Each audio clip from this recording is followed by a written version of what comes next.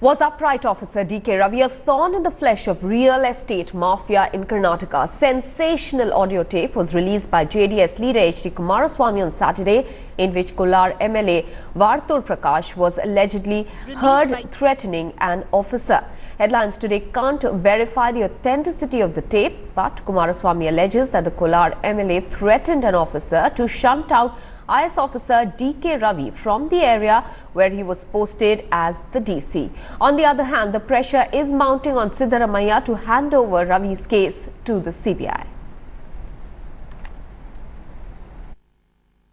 Anybody can feel because of land mafia and sand mafia pressure, this chief minister transferred that officer, honest officer, from that post. I only made a statement on the floor of the House because it should be investigated by an independent agency. CID is also an independent agency. The officer, the senior officer who is working there, was also worked in CBI. The government is not interested, and we never done it. We are not going to hide anything. We are not going to protect anybody. I congratulate Madam Sonia Gandhi for her instruction given to the Karnataka Chief Minister to hand over the case to the CBI.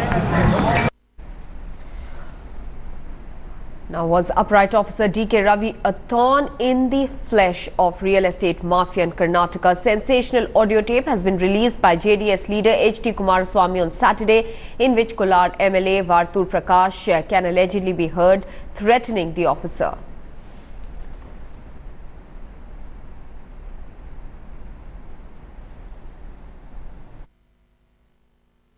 Namaste, sir. Manali, sir. Yes, sir. 2 ನಿಮಿಷ ಹೇಳಿ sir. ನಾಳೆ ಅಲ್ಲ ನಾಳಿದ್ದು cabinet 12ನೇ ತಾರೀಕು. Yes sir. ಹಾಂ ನಾಳೆ 20 ಸರಿ sir. 12ನೇ ತಾರೀಕು ಕ್ಯಾಬಿನೆಟ್, 13ನೇ ತಾರೀಕು ವಸತಿ ಸೇರ್ತಾರೆ ಇಲ್ಲಿ. ಸರಿ ಸರ್. ನಾವು yes sir.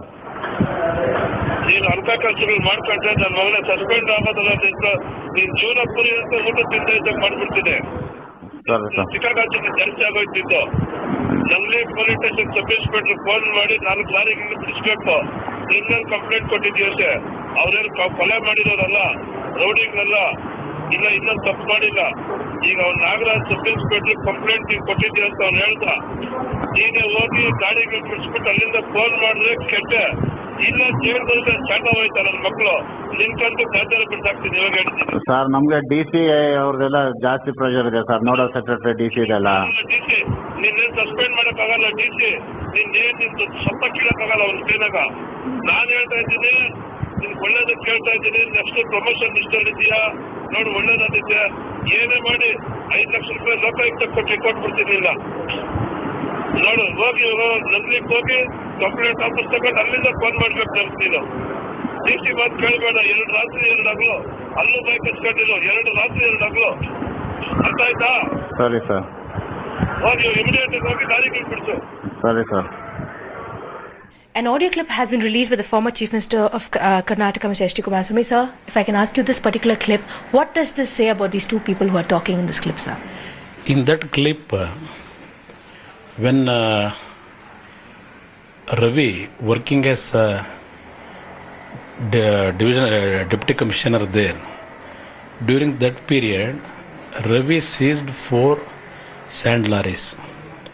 He booked a complaint, registered a complaint. In that issue, one MLA from Kolar, he called junior officer and he forced him to release those vehicles. In that conversation, first that MLA Prakash discussed that 12th cabinet meeting is there, 14th your DC will going to get an order, transfer order. Don't worry, I will take care of you.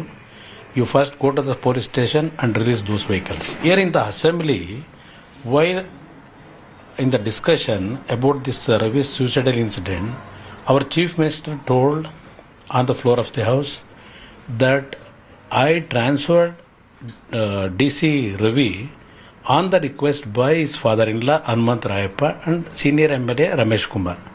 But while when we go through this cassette, audio cassette, anybody can feel because of land mafia and sand mafia pressure, this Chief Minister transferred that officer, honest officer, from that post.